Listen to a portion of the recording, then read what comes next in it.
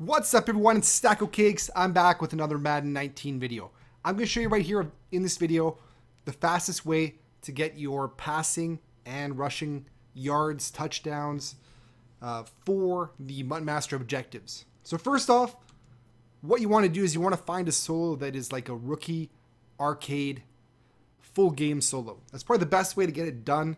It is very boring, yes. But what can we do right here? Let's go to the, let's see. Let's go to the Team Diamond. Actually, no, sorry. Let's go to the campaign. All the way down to the postseason. And right here, we got the Jaguars.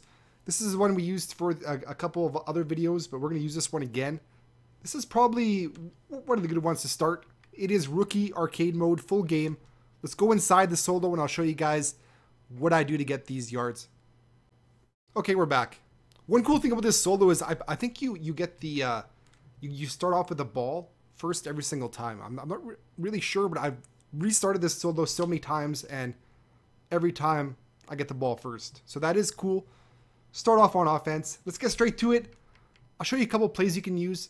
I use the Minnesota Vikings playbook. Let's go to play action pass. PA crossers. So we'll use this. Here's the play right here. What I look for is either Tyreek Hill or Antonio Brown. Usually. But let's check it out. Let's go.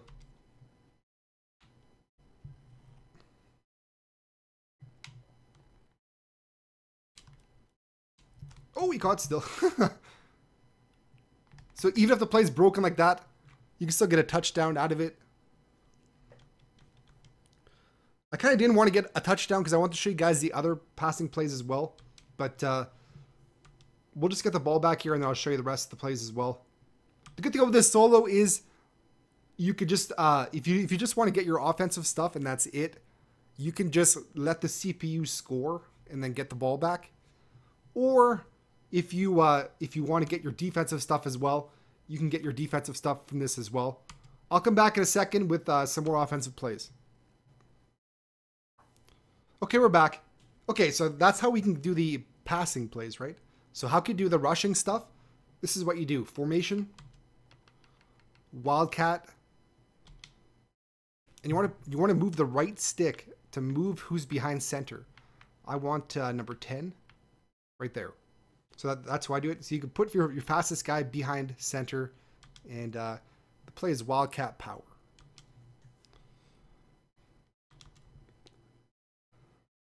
So usually this play is money,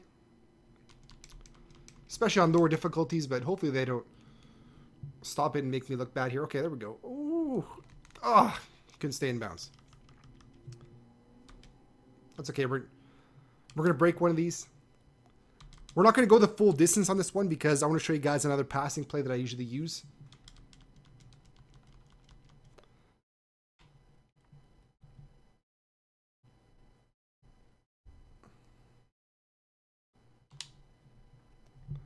So it's going to go down right here. Ooh, okay.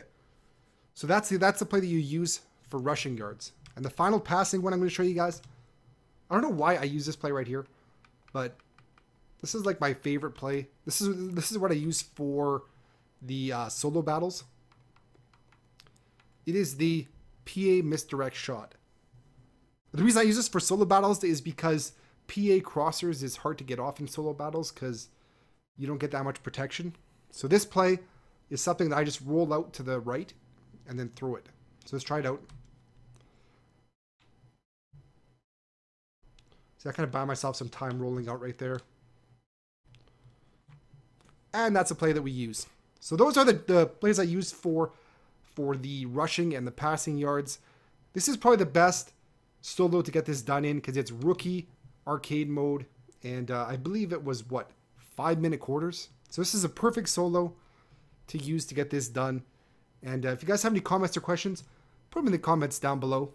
Hit the like button if you guys like this video. I appreciate every single like. Thank you very much. Hit the sub button if you guys want to know when my next video is coming. Hope you guys have a great day. See you guys soon.